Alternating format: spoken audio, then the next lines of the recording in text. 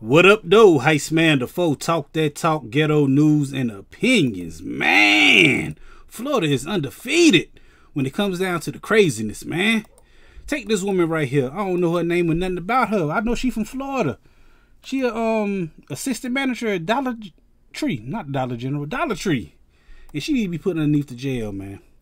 What she need to be put up in the jail for? Because she got her 15-year-old son to go inside of the store and hold it up, man, while she getting off work.